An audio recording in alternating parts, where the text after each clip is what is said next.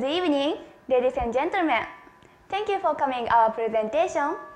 My name is Riho, and they are my co-presenters, Saya and Ayumi. So today, we will talk about our topic, Japanese art. Japanese art expresses heart feelings and demonstrates artistic creativity of Japanese people. It preserves an ancient tradition. Today, I will explain Japanese flower arrangement, and Riho will discuss Japanese pottery. And finally, Saya will tell you about Japanese drums. Please enjoy Japanese art.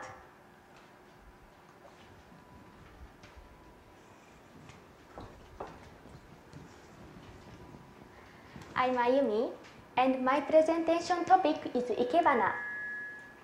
As we said, there is a lot of traditional art in Japan. One of them is ikebana. Ikebana is Japanese flower arrangement. So, before I start presentation, I'd like to ask you, do you like flowers? Have you ever bought a bouquet of flowers for someone you love? So if you had a special emotion with flowers. Ikebana is also special art for Japanese people. So today, I will tell you 3 topics about ikebana. First, differences between flower arrangement and ikebana. Second, history of ikebana.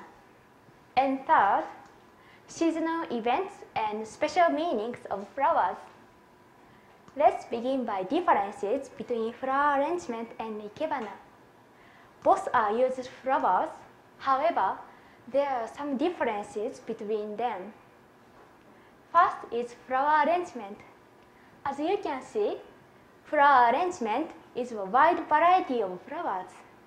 So we can use a lot of flowers to fill the space between flowers. Also, it is gorgeous and colorful. In addition, flower arrangement is symmetrical.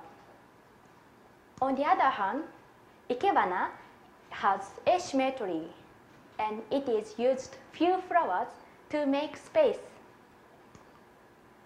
Japanese people think space shows off ikebana beautifully.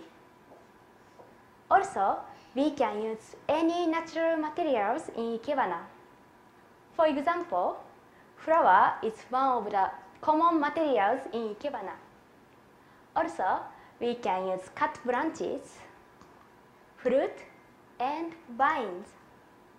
Therefore, the size, shape, and the number of flowers are quite different between flower arrangement and ikebana. Next topic is history. Now, ikebana is one of the traditional common hobbies in Japan. So, it has a long history. The beginning of ikebana is 6th century. At that time, Japanese people began to believe Buddhism, and they offered flower on Buddhism altar to express their appreciation to Buddha. And then, a monk made a basis of ikebana. He decided how to arrange ikebana. So, Japanese people began to arrange ikebana as a decoration and put it in tokonoma. Tokonoma is a Japanese traditional guest room, so they can show appreciation and welcome to their guests. Now, ikebana is an art mostly for female, but at first, men, especially rich men, practiced ikebana.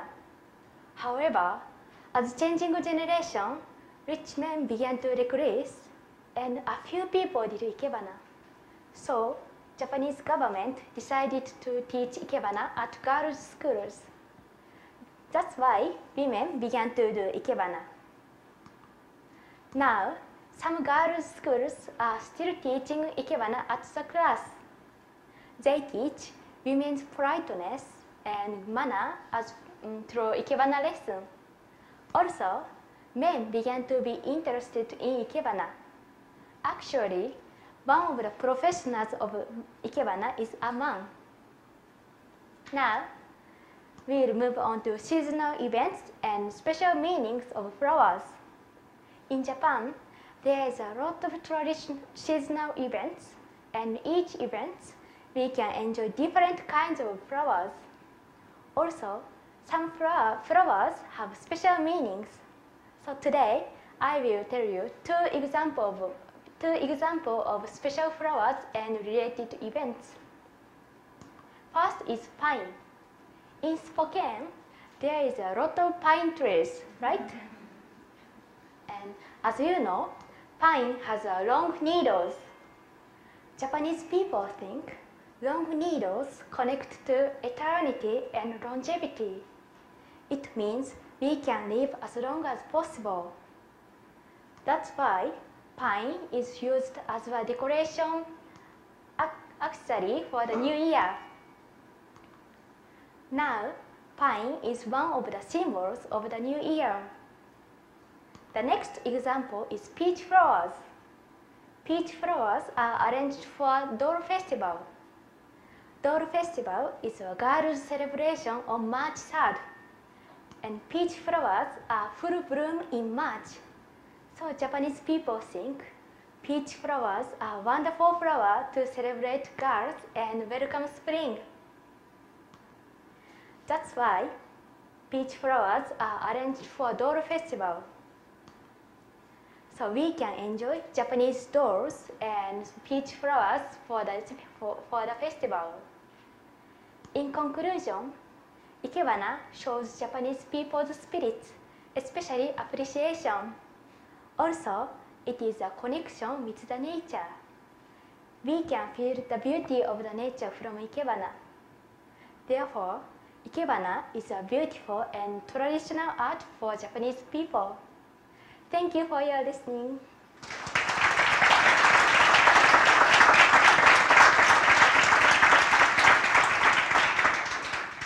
Now, Riho will talk about wonderful Japanese pottery. Thank you, Ayumi. Hello again, I'm Riho. As you know, my topic is Japanese pottery. By the way, when do you use pottery?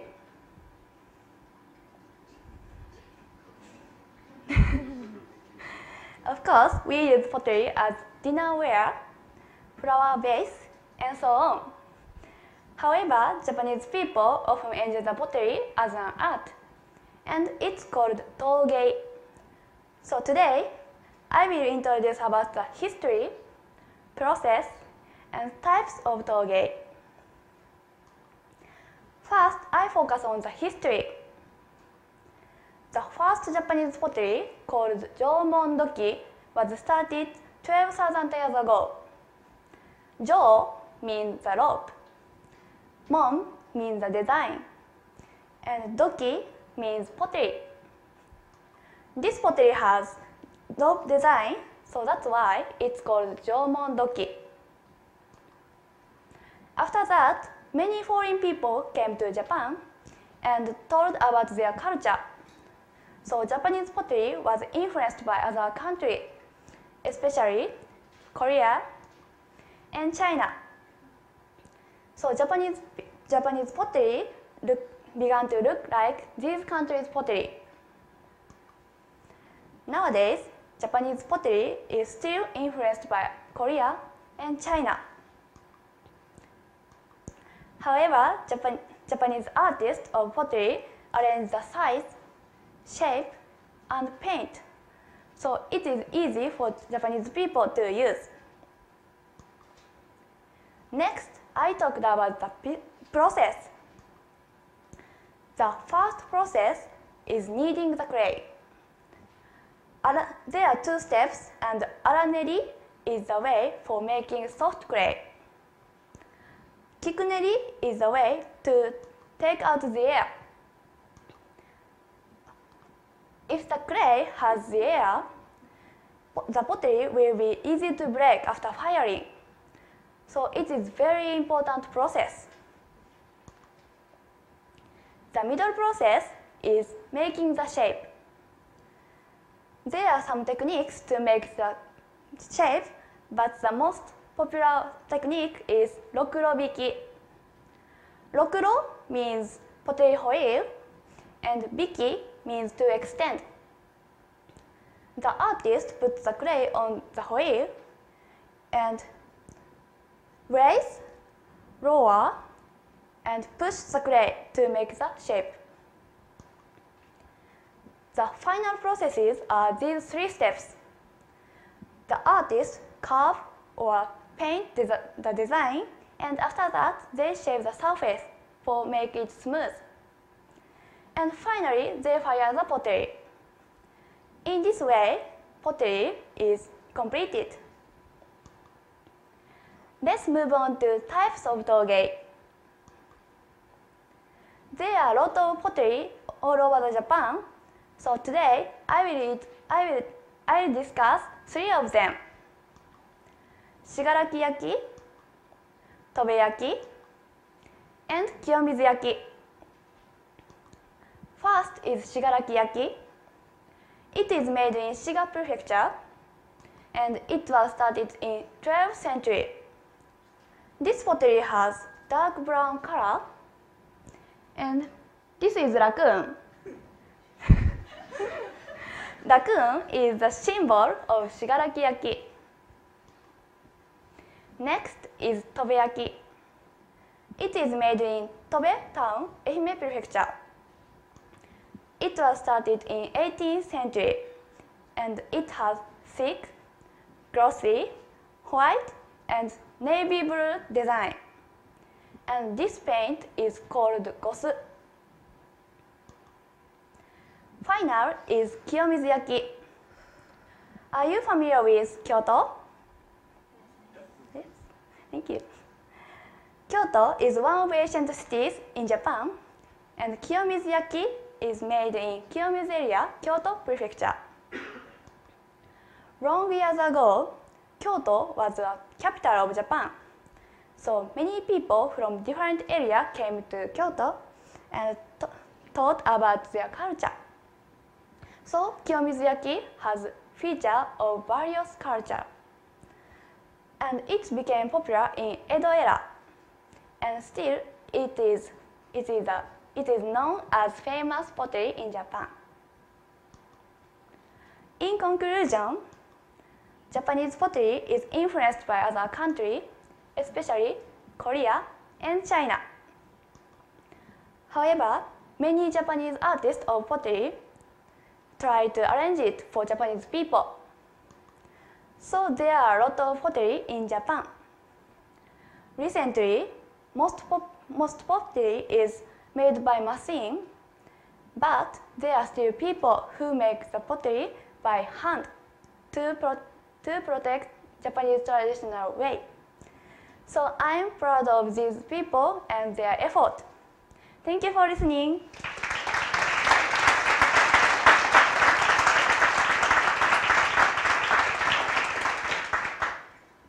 So next, Saya talk about fabulous Japanese drum. Thank you, Riho. Good evening, my name is Saya. Today I would like to talk about Japanese drums, wadaiko. Have you ever heard of wadaiko? Yes. Thank you. Wadaiko is a kind of taiko, which means Japanese traditional drum. Also, the performance of playing wadaiko is a very ancient and traditional art in Japan. Today I will explain about history, creating wadaiko, and types of wadaiko. First, I will tell you about history of wadaiko. In Jomon era, wadaiko offered other cultural properties to Japan from Asian continent people. The oldest wadaiko had been found with haniwa from old burial mounds. Haniwa means clay figure or image. Next, wadaiko represented the spiritual world. Japanese people are traditionally agricultural people, so they played wadaiko to pray for fertility and drive evil spirits out. During the medieval period, No developed. No is the oldest theatrical art in Japan. The feature is a lot of tragedies of historical myths. Wadaiko was played as accompaniment. Moreover, in Edo era, kabuki became famous among common people. Kabuki is one of traditional stage arts along with no. The feature is to make people pleased and a strange appearance. About 10 kinds of wadaiko were played as accompaniment music. Recently, the number of wadaiko musicians has increased. Also, the video arcade game is now famous and popular in Japan. It is called Taiko no Tatsujin, which means drum master. It uses artificial drums and sticks. It was developed by a company which called Bandai Namco Games in 2001. It is similar to the American video arcade game which called Guitar Hero. These days, lovers of wadaiko are more than 100,000 people all over the world. Let's move on to creating wadaiko. The beginning process of wadaiko, the shell of wadaiko is the most important part to sound. The wood is cut and dried. The work of shaping the shell is performed in winter because it is less likely to crack. Then it is sliced accordingly and hollowed. After that, it dries in the room for at least 5 years. Then it is finished by using a plane. Next, the middle process of wadaiko. It involves leather of wadaiko. It is used as Japanese cowhide. Experts judge to use parts carefully. After that, dust and damage are removed by using a plane. Cowhides are cut and sewed by hands because it is difficult to get frayed. Then it dries in the sun for 1 week until complete to turn amber. Then it dries in the room for 2 years. Finally, the head is covered with leather. Experts step on leather to make good sounds to achieve the desired pitch and tone. Once it has been achieved, the leather is promptly tacked up. Then wadaiko is complete. Finally, I will discuss types of wadaiko. There are many kinds of wadaiko and all play important roles. Especially musicians use 3 kinds of wadaiko for summer festivals. First, nagado daiko, which means long shell drum. It is made of evergreen oak. It produces low sound. And also, it is the most popular and impressive type of wadaiko. Next, hiradaiko, which means flat drum. It is made of zelkova wood. Zelkova is a kind of deciduous tree which found in Asia. It produces the highest and lightest sound. Finally, okedo daiko, which means bucket drum. It is made of Japanese cedars and it produces medium sound which compared to others. From now, I will show you the video which uses these 3 kinds of wadaiko.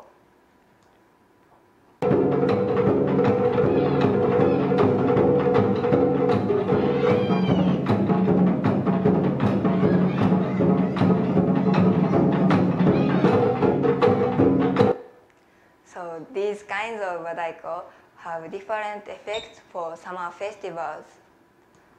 In conclusion, wadaiko appeared a long time ago. However, it is still used by a lot of people today. They show many things such as our feeling, spirit, and culture. So we have to preserve wadaiko for our future. Thank you for listening.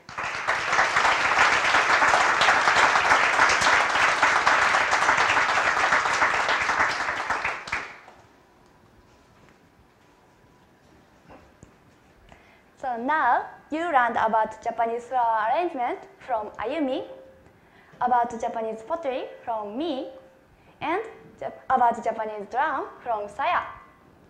So Japanese art expresses Japanese people's heart and mind. It has originality of Japanese people and ancient culture. So if you have a chance to come to Japan, please try Japanese art. Thank you for listening.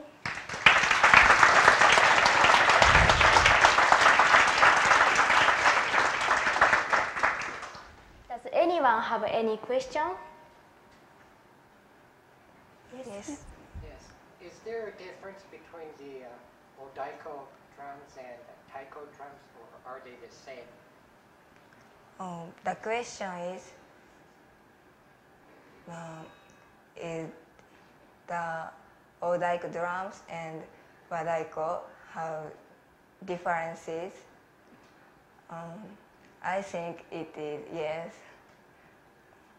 With the taiko drums? Taiko is a big group name of drums. Yeah. Okay, thank you. Any other questions?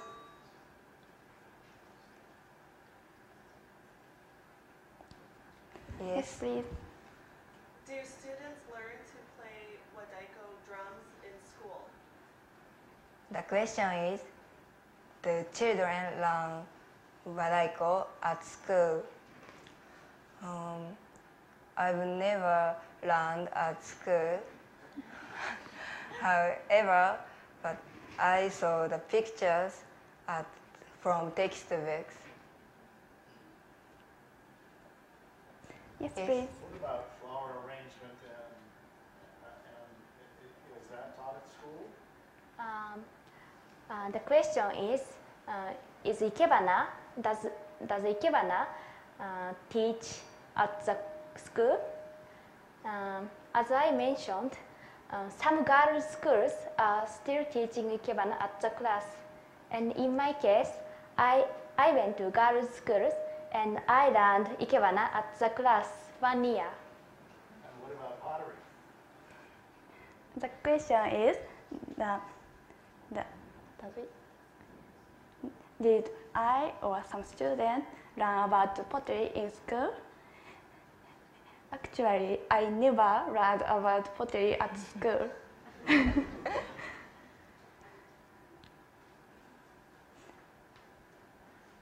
Yes, please. Ayumi, you said that in the school when you learned Ikebana, you also learned about women's manners or something. Yeah. So what did you mean by that? What kind of women's manners did you learn? The question is, what kind of manner do women learn at the class through Ikebana lesson? And I think Japanese people think if the women can do Ikebana, people think the person has a the person is politeness and have a good manner. So the image of women is Ikebana. Any more questions?